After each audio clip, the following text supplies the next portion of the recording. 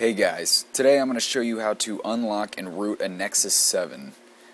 And first things first, if you're not familiar with XDA developers and you want to mess around with an Android device like the Nexus 7, then what the hell are you doing? XDA Developers is an awesome website.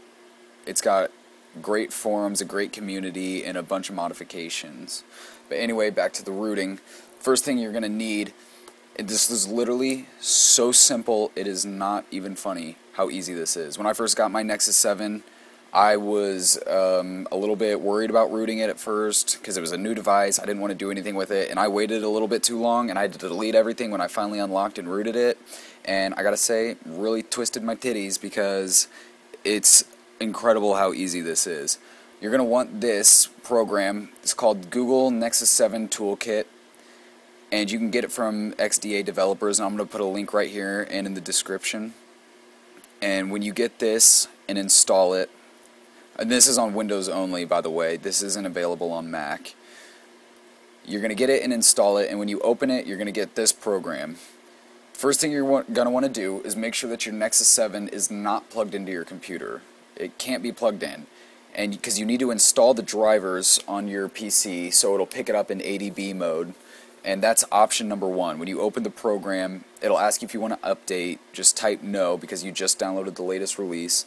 And then you're going to hit 1, enter, and then it will tell you it's got all this information here. It's saying don't connect your device until you're ready, until the drivers are installed and everything.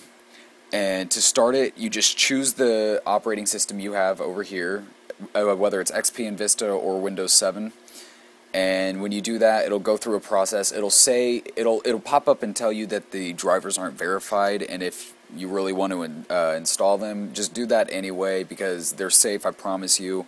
I've done it on 2 PCs. Everything works great. There's no issues with it at all. But after you get that done, you're going to want to open your settings on your Nexus 7.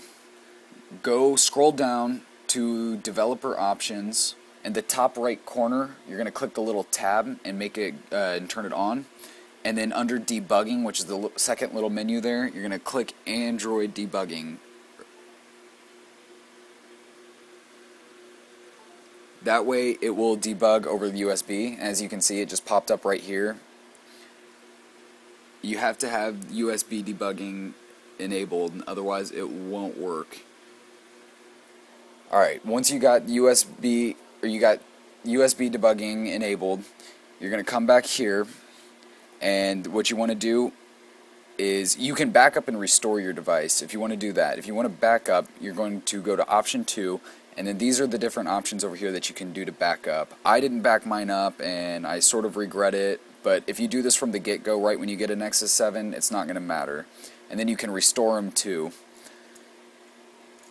Alright, first thing you got to do is unlock your Nexus 7. You got to unlock the bootloader, and that's the process that deletes everything. You don't necessarily have to delete everything to root it, you just have to delete everything to unlock it, and you can't root it without unlocking it. So, you got to make sure you unlock it, and so you go into option 3 and then option 1, and it'll tell you the instructions on your tablet. It'll tell you what you want to do.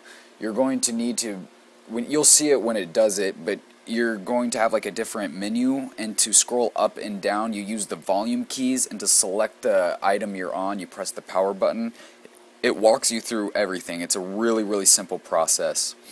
And when you first click on this in the toolkit, it's going to ask you if you're in fast boot mode, and obviously you're not going to be. So if you type in no, it will reboot your tablet and put it into fast boot mode, and then when it does, it will start.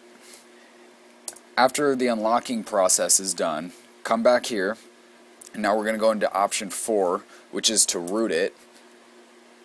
And I suggest choosing option 3, which is, or not 3, I'm sorry, 2, which is to root the phone and install BusyBox, because you're gonna need BusyBox, and you might as well just do that. So then we select option 2, and it's going to have the same thing where it's asking you if your phone's in fast boot mode. If it's not, type in no, and it'll boot it into fast boot mode, and then you start the procedure.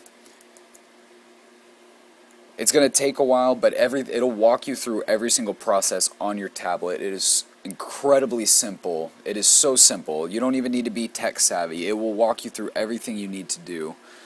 And after that, after you have it unlocked and rooted, you can do things like install custom firmware or custom ROMs, which are most of them really cool, because one thing I didn't like about the Nexus 7 was it's not a true tablet interface.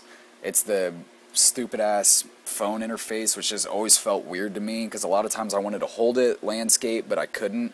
You can get custom ROMs that will allow you to rotate it however you want, and they're really cool. And I'm thinking I'm going to make a video about how to install custom ROMs and some of the best ones that you can find all on xdadevelopers.com.